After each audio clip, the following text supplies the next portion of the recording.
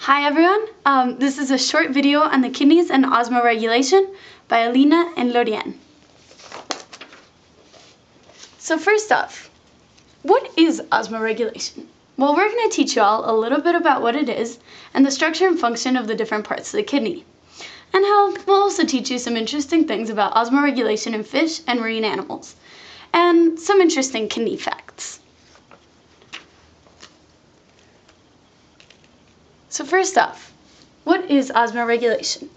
It's the body's response mechanisms and their attempt to maintain homeostatic levels of water. Particularly, we're going to be looking at that in humans. But in general, it's the process of regulating water potential in order to keep fluid and electrolyte balance within a cell or organism in relation to their surroundings. And we got that from biodictionary.com. In humans, one of the places where osmoregulation is key is in the kidney. So this is the kidney. The kidney's main function is to filter waste products from the blood.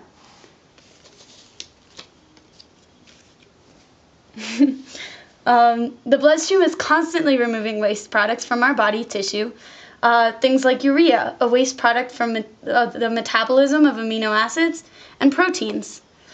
So now we'll look more closely into the structure of the kidney.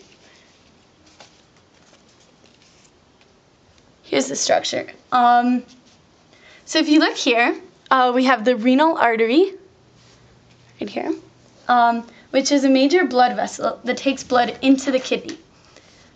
It then branches into a network of many blood vessels. Remember, because the kidney filters blood, it's highly vascular. Both kidneys are highly vascular. We also have the renal vein, which drains the filtered blood away from the kidney. Also here. Then the renal pelvis is also in this area, and it collects urine, the fluid product produced by the kidneys, and it consists of water and dissolved waste products. Urine then drains from the renal pelvis to the ureter, which takes it to the bladder. The tissue that surrounds the renal pelvis is called the renal medulla, which is covered by the renal cortex. So now we're going to present a little bit about different animals and how they use homeostasis and osmoregulation.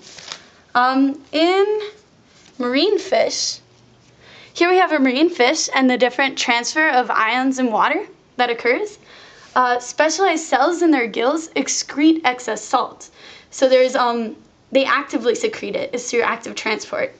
There's also a diffusion through their gills of both of water and of ions, and a diffusion through their skin of the ions. A way to get rid of this is, again, the active secretion, and also concentrated urine, so urine high in salts. Here we have a freshwater fish. Here in the freshwater fish, there's an absorption of fresh water from the environment due to osmosis. So fresh fish, unlike marine fish, do not drink any water. Salt-absorbing cells in their gills also use active transport and of the different salt ions. So here you can see. And so the water diffuses in through the skin and the ions diffuse out. Also, here we have a marine bird. So birds that live near the sea consume a large amount of salt in their diet. Their nasal salt glands then remove the excess salt from their body through a concentrated salt solution. So this is how they regain the levels of salt in their body and of water.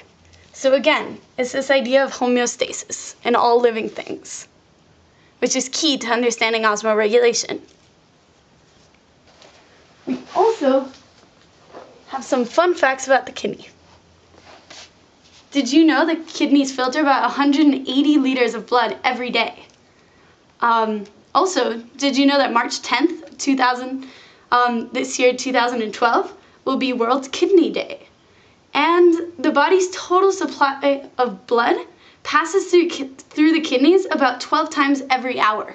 So your entire supply of blood every hour, 12 times. And each of your kidneys is about the size of a mobile phone. For references, we used biologyonline.org/dictionary/osmoregulation, faculty, Clinotech, sunny.edu, and kidneyfacts.com. Thank you.